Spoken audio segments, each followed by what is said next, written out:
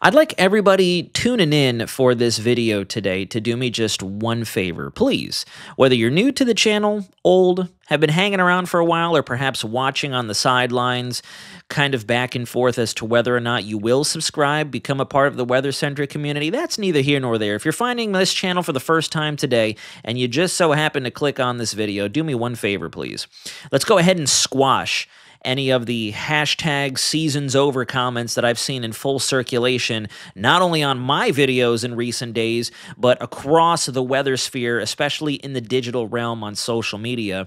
In fact, a few of the comments and other sources I've seen in passing over on YouTube and Instagram, TikTok, you name it, some of their statements have already been null and void with the up-and-comings that we've had in the last couple days since the last time we talked. So it would be great if you could just do me that one favor, and I'll go ahead and keep tracking and updating you all on everything else, which is exactly what I want to do today. There's a potable signal that really has my attention that could really yank the carpet out from underneath us in terms of the way 2025 has behaved altogether. Welcome back to the WxCenter, and happy Monday, October 13th, 2025. We're nearly to the halfway mark of October, and it has indeed proven to be the wild card of our hurricane season. We're going to talk all the latest information that I have for you, some of the interesting model trends that I've been following for the last 3, 4, 5 days now. Knock on wood, because it seems like every time I come into a video confident with layers upon layers of continuity with all of our models, something just suddenly goes wide right or wide left, and the next thing you know, I'm left holding the bag, as my old mentor, Mr. Shane Castle, used to say. So thank you all for tuning in for today, taking some time out of your Monday to join me here in the WxCenter. If you are brand new to the channel, or you've been thinking about it, back and forth on the fence, it'd mean the world to all of us as a part of the WxCenter community if you kindly hit that subscribe button, share this information with folks you believe would benefit from it, and let's give that like button a little nudge. Let's nudge it right now. Please, if you wouldn't mind, that'd be great. And then drop me a comment in the comment section down below. Let me know where you're watching from, especially if you're in the Caribbean, the Lesser Antilles, Jamaica, Cayman Islands, even in Central America. I know I have a few of you who watch down there as well. I'd love to hear from you, because this is going to be one of the things that could directly impact your weather over the next 7 to 10 days. And I'm not going to waste any more of your time. Let's get over to National Hurricane Center's homepage. First and foremost, yeah, we swapped Jerry out since the last time we talked, and we've decided to replace it with Tropical Storm Lorenzo. Lorenzo popped up, I believe, either this morning or very late last night. One of the two. We had some spontaneous development of a tropical wave that National Hurricane Center had been tracking. Max sustained winds in the storm right now at 50 miles an hour, with a central pressure down to 1,002 millibars, already taking that northwest track at 16 miles an hour. This was never going to be an issue for anybody. This should not come as a surprise. This was always forecast to find the weakness in our subtropical high out there, and excessive troughing that's really reached itself across the Atlantic, all thanks to our previous systems that have really helped to intensify the long wave pattern, the jet stream. We've also had a little bit of assistance with some of our West Pacific storms out there that have really helped to amp up what the jet stream is doing, which is why I do think that for the United States and Canada, pretty much all of North America, we're going to be in an on and off fall / almost pseudo wintertime patterns because of how upset the jet stream is across the mid-latitudes. So Lorenzo is going to continue to move on like this, and it kind of gets a little interesting because as high pressure builds back in, a lot of our track guidance does think it'll do a good old Gene loop-de-loop back in 2004, only this case 700, 800, 900 miles away from any major landmass, so this thing can go doodling around as much as it wants, loop-de-looping and spinning, do a barrel roll if it really wants to. Not really going to impact anybody, but we do have a tropical wave that is now splashed down off the immediate coast of Africa. It's kind of falling off the coast right now, just plopping on over into the Atlantic waters. It's centered right here, fairly low latitude, and it seems like we could see a formation zone later this week somewhere in this general area, somewhere in there. I really don't have any confidence that this gets going in the same longitudinal zone as Lorenzo. This might not be an MDR system, but as we get closer to the Lesser Antilles and the Caribbean, confidence is growing that it will try to find a way to take on tropical characteristics. This is a close-up look of Tropical Storm Lorenzo moving that northwest. You can see it kind of right in through there. There's the center of circulation. A little bit of southwesterly shear kind of trying to displace a bit of the thunderstorms. Kind of lopsided. You can see it's got that shrimpy curvy shape that we typically look for tropical low pressures, but because that low center is becoming a bit more exposed, this tells me we do have some upper level wind shear racing across it. And then when you look on the northeast side of the system at the upper level clouds, the outflow racing off towards the east, another indicator that there is some shear affecting it. Not likely to become a hurricane. This will remain as a mid to high end tropical storm as it spins on out into the central and eventually back towards the eastern Atlantic. Not affecting anybody, but this is our 12th named storm of the hurricane season. After this would be Melissa. And I want to turn our attention now. I'll take us full screen so you all can see. It's this little tyke right here. Already has some broad cyclonic spinning with it, counterclockwise turning in the clouds. That is our next tropical wave, and we're going to watch what happens as it moves between 20 west and about 50 west. The GFS and the Euro do believe it should hold on to some of its thunderstorms, some of its moisture, as we are under fairly favorable conditions across the tropical Atlantic. We're not looking at any crazy wave breaking or dry air dumps. You can even see back behind Lorenzo right now, we really don't have much happening in the mid or low level pattern, the low level flow. You can see just some open cell, closed cell stratocumulus to the north there where my pink line is drawn. It's not really moving, so the pattern has kind of calmed down, and we're going to see what happens with this thing over the next several days. Moving over to your actual mid-level vorticity, you can see it right there.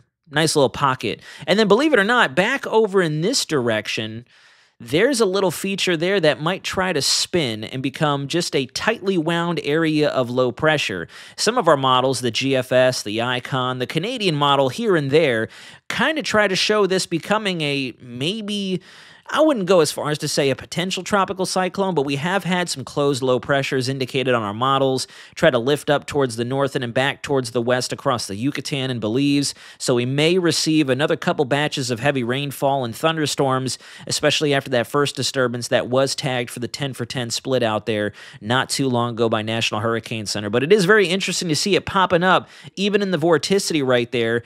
Icon, GFS, Canadian models were the ones that really sniffed that out. But that's not going to be of any major concern, at least for the time being. This is also what we're watching. If you notice, we still have the favorable upper level forcing now across the Atlantic, and it should hang out with us until maybe about the last 7 to 10 days of October. We've got very good upper level forcing that's going to hang with us, and then it will linger over Africa before transitioning to phases 3 through 5, back over the maritime continents, reinforcing our now officially developed La Nina. I know that the atmosphere hasn't quite behaved like it, and I do think a lot of it is attributed to the warmth, the excessive warmth that we've had built up in our negative PDO up against China, Russia, Japan, south of the Aleutian Islands of Alaska, and then it was once extending all the way out to Western Canada and the Pacific Northwest of United States. We've had a lot of warmth bottled up there, and I think that's possibly what is thermodynamically messing with the way things should be behaving, especially the subtropical and the polar front jet streams up towards the north of where the tropics are. So even though we haven't fully behaved like a La Nina or a cool neutral, it's there. I promise you. We have the advisory official from Climate Prediction Center, and you can't argue with the anomalies. So you've got the favorable forcing. La Nina did happen to show itself, and we are weakening the warm blob that's to the south of Alaska, portions of Russia, and the western Canadian provinces. So I do think that's also going to help to continue to favor the Atlantic. When you look at our latest weekly products, you can see Lorenzo signal 1,000 miles away. Same thing with what's left of Jerry. Jerry did kind of bounce back. They're probably not going to designate it once again because now it's also attached to the jet and some of the frontal fragments, I will call them, that extends through the subtropical Atlantic. But you can see here that we have 3 decent signals, one way up in the mid-lats again, just like with what subtropical storm Karen did. Jerry did rebound for a little bit, and then Lorenzo, and then this bubble of green shades there is our next tropical wave. I'll go ahead and change the ink color so you all can see. And you also can notice that that is expected to track generally westward. That's the whole signal right there, making its way into the Caribbean, so Lesser Antilles, the Windward and Leeward Islands. I want us paying close attention to this, please. Throughout the 20th through the 27th, that time frame, that's when I think things could get going. And it really has me wondering, are we actually going to verify a forecast that we made together on this channel from back in January and February? I had mentioned Please, if you could in the comments, if you're still watching right now, drop it in the comments down below. Let's testify to this. I'd mentioned that June and July, we're going to have slop-fest storms, slopical storms in the form of fronts, homegrown systems, and then maybe some weak tropical waves thanks to the dust and the dry air that we had to battle out there. And then I'd mentioned October, big system that we're all going to be tracking together. That's when we're going to be tracking the big one that could possibly be impactful far more than some of the other systems, if not 90% of the systems we've seen this hurricane season. So this really does have me at the edge of my seat. Like, are we really about to hit another preseason forecast almost right on the money? Because this is now within 4 to 5 days from Halloween. So let me know in the comments if you remember that live discussion we hosted back in January or February. And then between the 27th and just beyond Halloween, notice that the Caribbean weeklies are now back up to that 50 to 60 percentile down there. That is going to be the hotspot we watch as we continue into November, and then we continue to hold that hotspot as we rock into the first 7 to 10 days of November as well. These ensembles have been very, very interesting the last few days. The Euro especially has been a little back and forth, but I think now that the wave is coming off of Africa and we can more or less lock in, as they say, now our models are starting to all correct, and we're seeing very similar trends across them. We're not seeing very early development. We're not seeing major hurricane development too early. This is likely going to be a case of development as we get past the Lesser Antilles. Our trade winds are going to be a lot more relaxed. We've got the rising motions and a little bit of an influence from a trough extending down over the eastern United States that's going to help to rough up the pattern a little bit, develop some more moisture, get rid of any dry air or any wind shear that's down there. I think that's why this is going to be a case of Caribbean genesis. So as you take the 0Z run through time, there goes our tropical wave. Some overcooked members out there in the main development region. I don't think that's going to happen. Sorry, I really do not give that a vote of confidence. If we do, it'll be gradual development. Look at Jerry, look at Lorenzo now. We're not quite in the point in the hurricane season anymore where the tropics are just that favorable. At least the main development region between Africa and maybe 50 West. At earliest, we may have an organizing low pressure, maybe a PTC even by the Lesser Antilles 60 West. That would probably be the roughest early bet I could put on this in terms of when it really starts to shrink down and take on that look. From there, it goes through the Windward Islands predominantly. A couple members nudge it into the Leeward Islands, but regardless, so I want all of you to watch it. And then at about the day 10 mark, we are off to the races, really starting to see something getting its act together south of Puerto Rico, south of Hispaniola as it approaches Jamaica, the Cayman Islands, or moves into the central southern Gulf. Then it gets very interesting from there. That's when it's all hands on deck, and we all got to watch for that swap in our Pacific North Atlantic or North American oscillation, the good old PNA. That's going to be the dividend here in terms of whether this crashes into Central America or this continues north. Now, this afternoon's model run, not as excited. It definitely shows more of that delayed onset of development towards Haiti, Jamaica, but still showing that same general trend that something's going to be down there by about the 26th to the 28th of October, and then either A, negative PNA is going to be holding strong, driving it westward, or a positive PNA flip is going to pull it north. And we've seen that before several different times. You can see the same thing on the GEFS, the GFS ensemble showing the same thing, some overcooked members. We're going to get away from that. I think the GFS is going to start to correct. We've already seen some corrections throughout the day today, bringing a storm much deeper into the Caribbean and then lifting it either through the Turks and Caicos or the Bahamas or back towards the Yucatan Peninsula. Regardless, though, given the fact that even our lesser models, the Korean model, the UK model, the Australian model, models you typically don't see thrown around are starting to develop a spin, this tells me we got to watch. That's why I've been mentioning to you all, we definitely want to pay attention to this, and this is why. As we get away from the troughing that's brought down fall over the eastern United States and here in central Florida, we're going to see some digging cooler air over the western side of the Atlantic, helping to supplement ridging over the eastern Atlantic. Notice that we've bullied our subtropical ridge way down to the south and east. And as a result, because of that dome of higher pressure, we're going to see that wave stay predominantly low latitude, moving towards the Windward Islands. It isn't until just after that we finally start to see some progression of the pattern, and that's when we start to notice we get more of that zonal stretching. So as a result, you start to see more of that east to west trade wind flow down there. I'll show you that right now. And there you have it. So there could still be a bit of a weakness depending on this system here. We'll have to watch it. That's where we get those model iterations where it gets into the Caribbean and tries to lift up north like this.